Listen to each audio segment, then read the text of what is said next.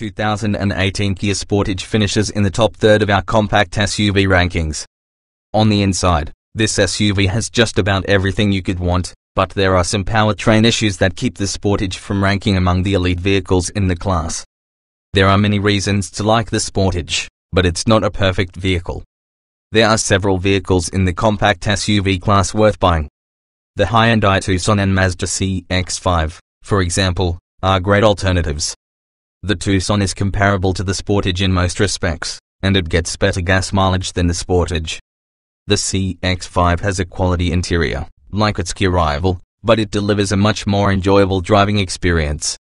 Compare the Sportage, Tucson, and CX-5. US News Best Cars has been ranking cars, trucks, and SUVs for a decade, and our team has more than 75 years of combined experience in the automotive industry.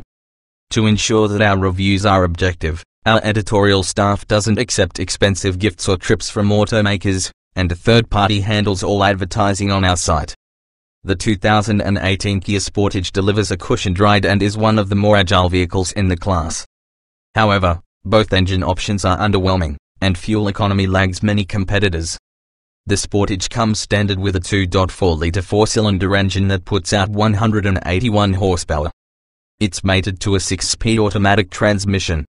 This engine has enough power for driving around town, but it lacks the requisite muscle for confident highway driving. A turbocharged 2.0-litre four-cylinder engine is available. It produces 240 horsepower, 237 in all-wheel drive models, which is more than almost any engine offered by class rivals. But despite being one of the strongest engines in the class, the Turbo 4 still feels sluggish. Lackluster engines might be forgiven if you're trading power for fuel economy, but that's not the case here.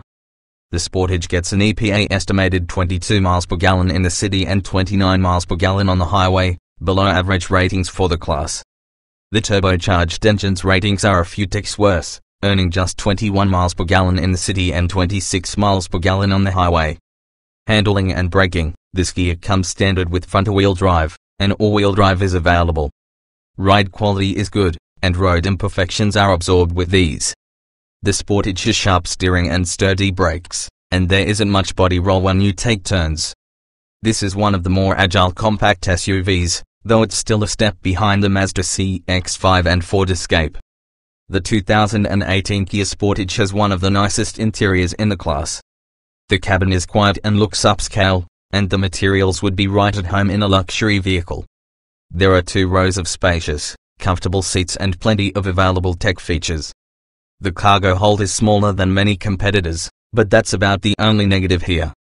Seating, the Kia Sportage seats 5 and comes standard with cloth upholstery, leather upholstery, power adjustable front seats, heated front seats, ventilated front seats, heated rear seats, and a heated steering wheel are available. The Sportage's front seats are roomy and comfortable, and driver visibility is good. The rear seats are more spacious than in many competitors and have enough head and legroom for tall passengers to ride comfortably. The rear seats also recline, which is a rare feature among compact SUVs. Interior features, the Sportage has 2 full sets of latch connectors for installing car seats. The system is easy to use overall, and the tether anchors are easy to find.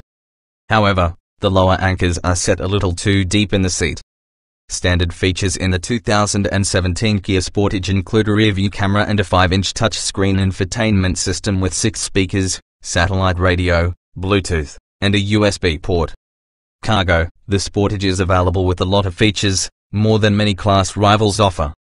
Handy smartphone connectivity features like Apple CarPlay and Android Auto are nice, but the available touchscreen infotainment systems are the highlight because they're so easy to use.